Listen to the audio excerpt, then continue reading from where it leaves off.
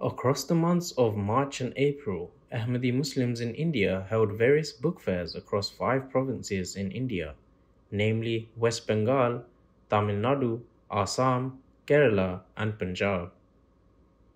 Due to the current climate and state of the world, the book World Crisis and the Pathway to Peace was showcased and received great attention.